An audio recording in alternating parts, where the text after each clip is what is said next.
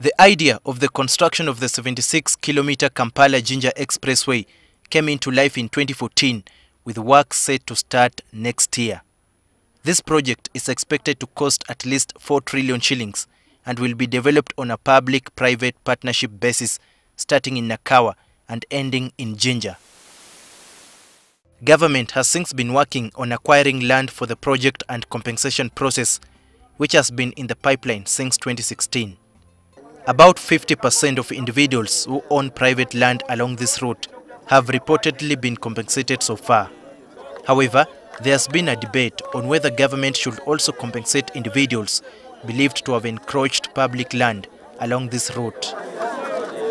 State Minister for Works Musa Ecweru told NTV that Cabinet recently decided to compensate these people so they do not suffer once the project takes shape.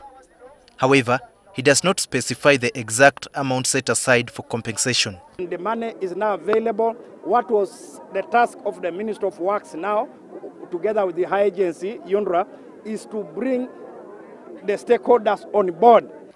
Minister Ecweru says government has now embarked on gathering and verifying records of the project-affected persons occupying public land, and compensation will be made thereafter. It is not clear how long this process will take. Speculators are running now. Somebody is getting 1 or 2, 3 plots within the road reserve. So we are going to compensate uniformly. If you have, the assumption is that we are staying in one place. Meanwhile, Alan Sempebwa, the Uganda National Roads Authority spokesperson, says they are undertaking the procurement of the developer so works can start soon.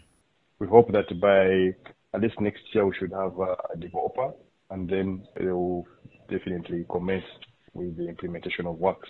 The Kampala-Jinja Expressway is planned to be complete by 2030. Daniel, Kibet, NTV.